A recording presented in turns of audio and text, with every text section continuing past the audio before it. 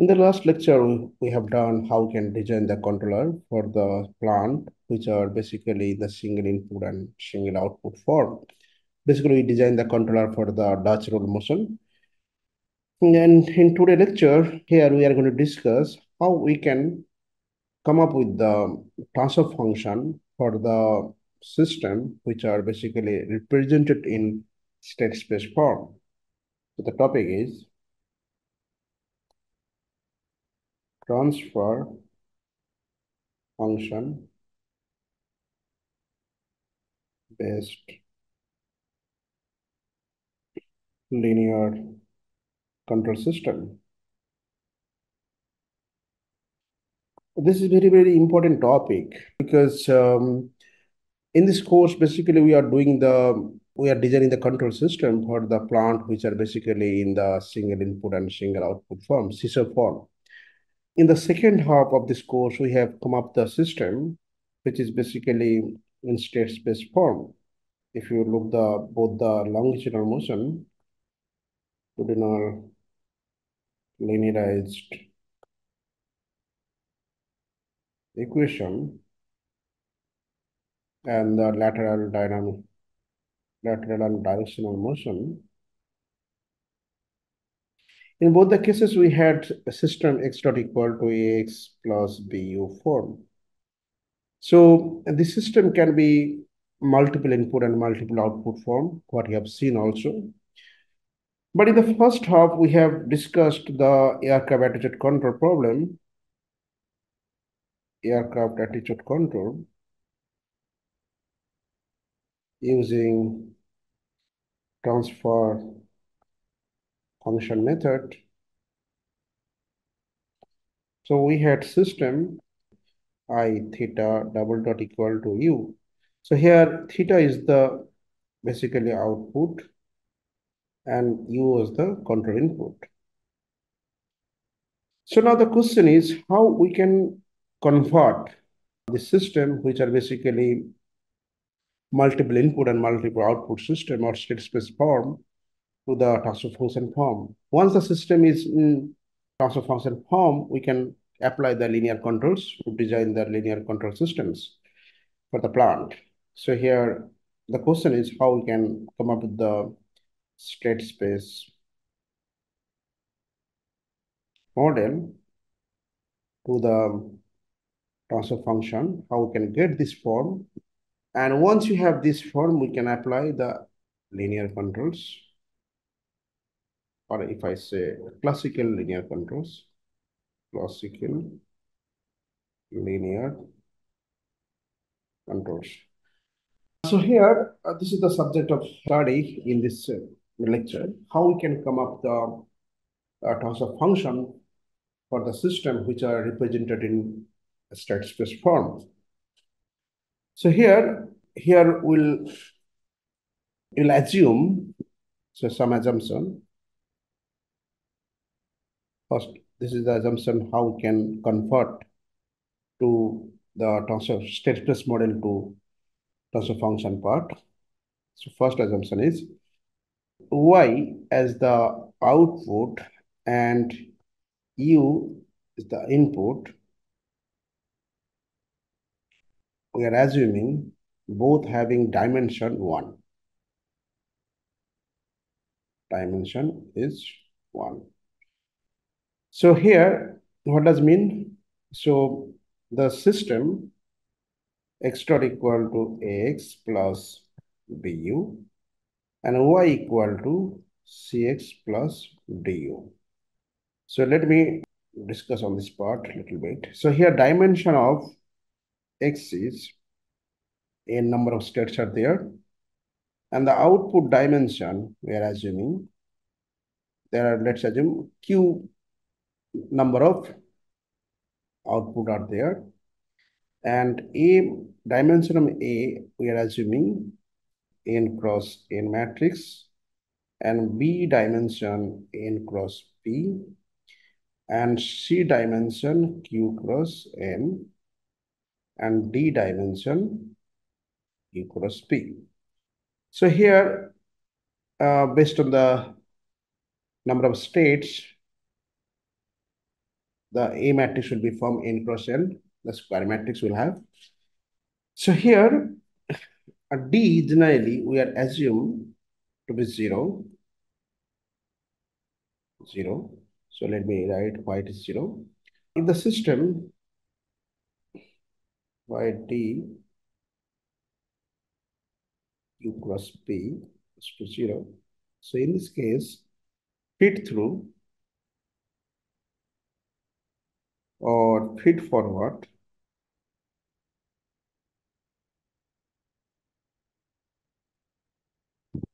matrix. This is also called feed forward or feed through matrix. In cases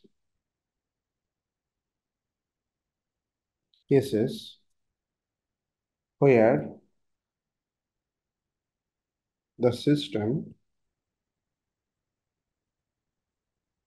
model does not have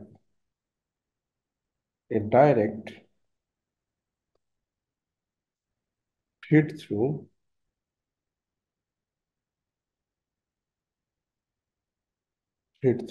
or we can say feed forward,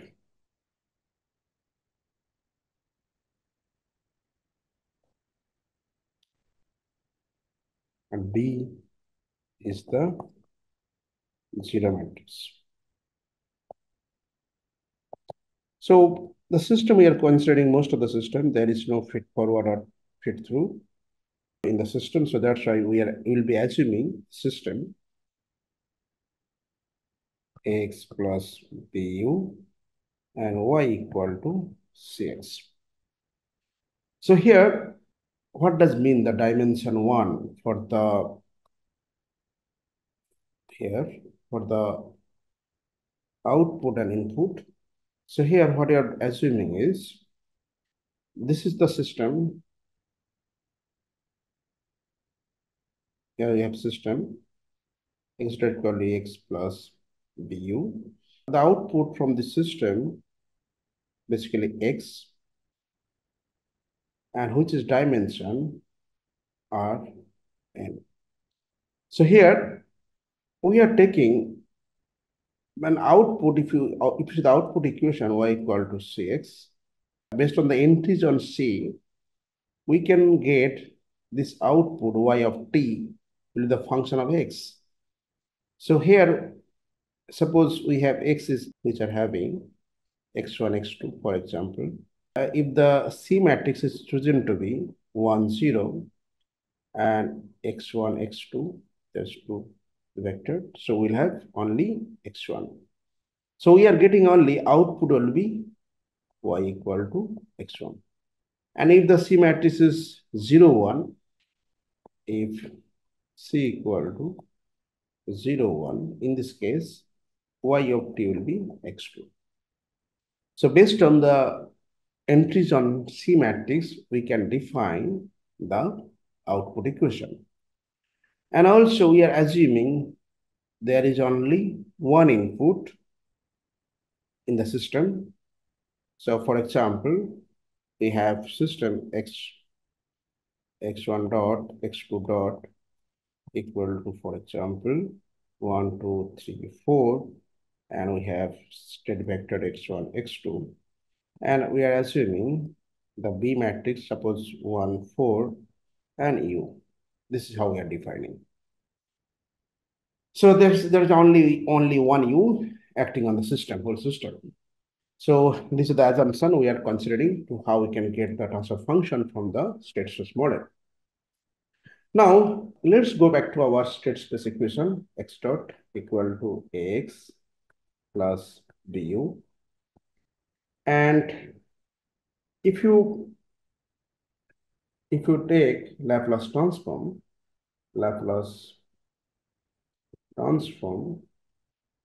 with zero initial conditions,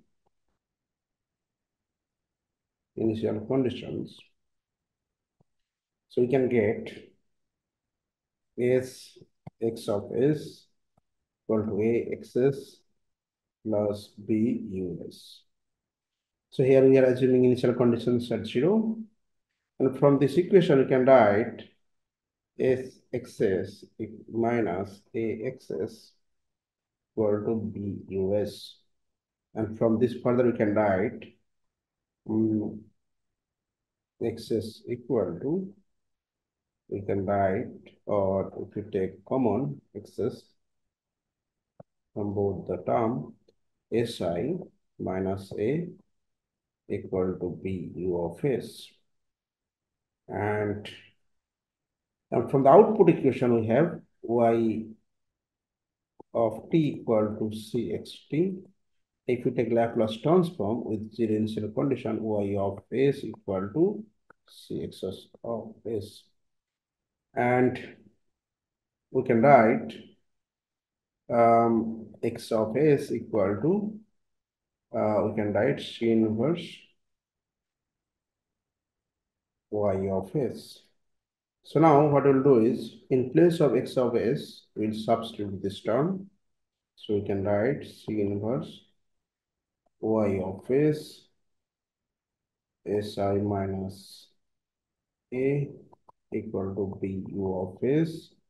And from this expression, we can write y of s divided by u of s, c si minus a inverse b. So this is the transfer function which relates between the output y of s, input u of s. So we are considering this is basically single input, single output equation.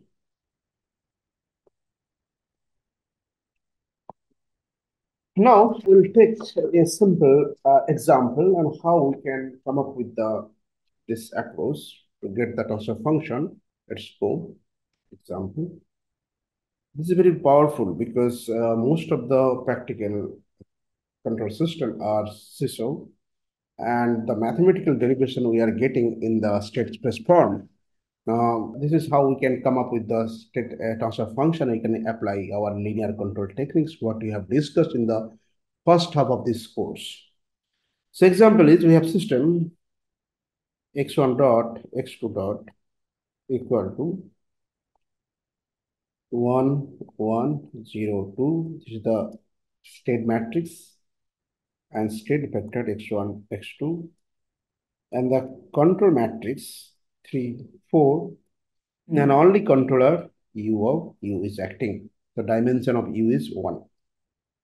And from this we can get the dynamic equation x1 dot equal to x1 plus x2 plus 3u, and x2 dot we can write 2x2 plus 4u. So this is the dynamic equation, and from this we came up the state space model. And here we are assuming, let the output be the state variable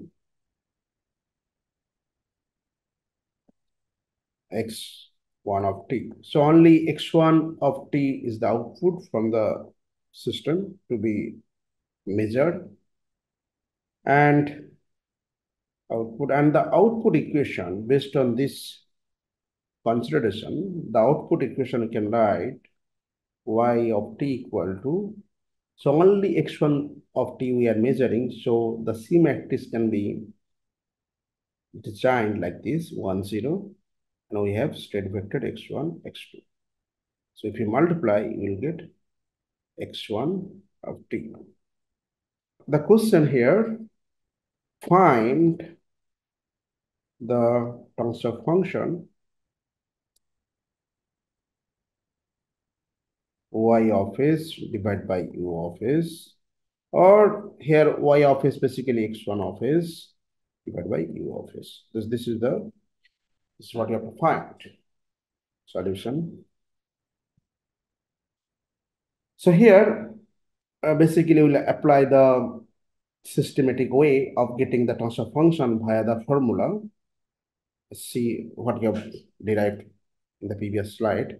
So here we'll apply G of S equal to Y of S, U of S equal to C into Si minus A inverse B. So this approach will apply to get this transfer function. So here we'll go step by step. The transfer function here, y of t equal to x1 of t. So C is 1, 0. So we have our C matrix.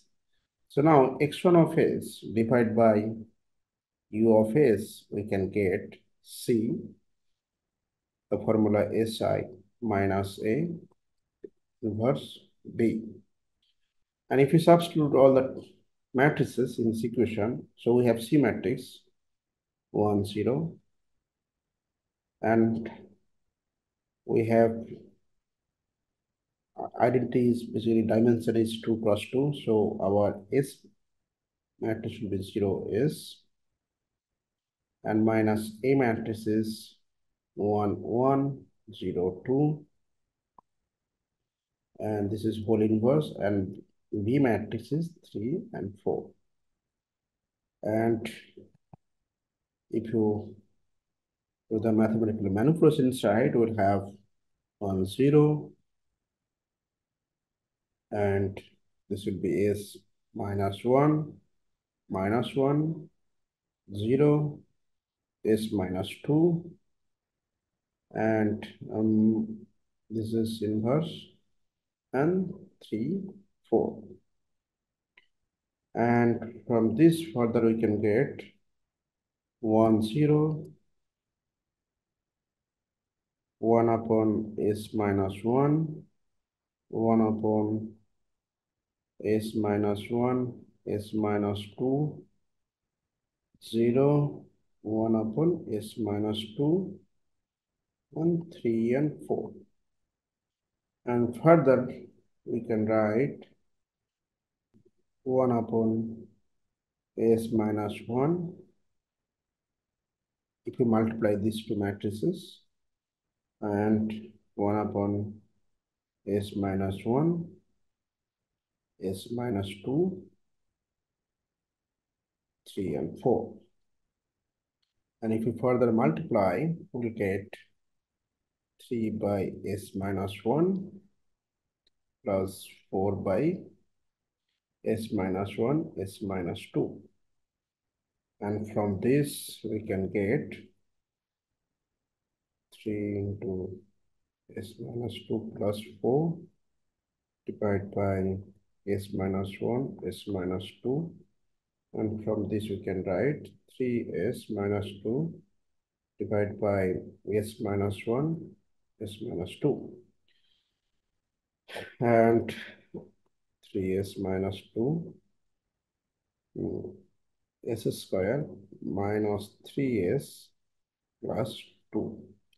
So we have the transfer function, which is x1 of s, u of s equal to 3s minus 2 divided by s square minus 3s plus 2.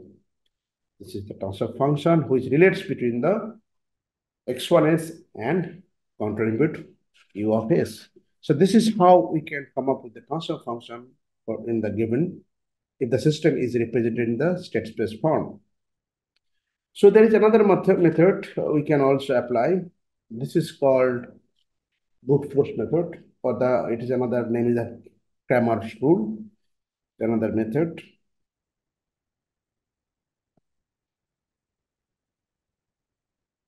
This is called brute force ad hoc method. So here we have system. From the state space model, we can get our system x1 dot equal to x1 plus x2 plus 3u, and x2 dot equal to, we have 2x2 plus 4u. And if you apply the Laplace transform with zero initial conditions, we'll have from this equation we can get s x1 s equal to x1s plus x2s plus 3u of s. And from this equation, you can write s x2s equal to 2x2s plus 4us. If you further simplify from both the equation, we can get s minus 1 x1 of s equal to x2s plus 3us. And from the second equation, s minus 2 x2s equal to 4us. And from these two equations, we can write in matrix form s minus 1 minus 1 0 s minus 2. We can write x1s x2s equal to 3 4. So this matrix, this state space form we have written from this equation. Dividing both sides by u of s, if you divide, sorry, it will be u of s, it will multiply here. So dividing both sides by u of s, we can write s minus 1 minus 1 0 s minus 2, and this is x1s divided by u of s, x2s divided by u of s equal to 3 4. And here we are interested x1 by us. We are interested to find the Laplace, sorry, transfer function with respect x1s with respect to u of s. So here apply Cramer's rule. We can get x1 of s u of s equal to, we can write the determinant of the 3 4, this matrix will come into the first column, minus 1 s minus 2, so this row will come the next column, and we will take the determinant of this matrix s minus 1 minus 1 0 s minus 2. So if you take the determinant, sorry, this will be determinant again, this will be determinant. So you will get 3s minus 2 plus 4 divided by s minus 1, s minus 2. And from this we can write 3s minus 2 divided by s minus 1, s minus 2, and 3s minus 2 s squared plus minus 3s plus 2. So if you notice that both the transfer function from both the concept remain to be same. So this is how we can find the transfer function from the state space model if the state space model assumed to be single input and single output equation. This is very important because once we have the transfer function, we can apply the linear control techniques what we have done before. Suppose this is for this particular case, we have system here, 3s minus 2 divided by s square minus 3s plus 2. And the output here we are assuming x1 of s. And this is our control input u of s. And this control input can be given by the controller. And this is basically the summing point plus minus. So this is basically feedback x1 of s. And this can be x1 desired. And this is how we can design the controller here. And this controller will help to track x1 of s to x desired. So this part I already have done in the first half of this course, how we can design the control system if you are having the plant in transfer function form. So let's stop it here. We'll continue from the next lecture. We'll come up with a different system and how we can come up with the transfer function so that we can apply the linear control techniques. Thank you.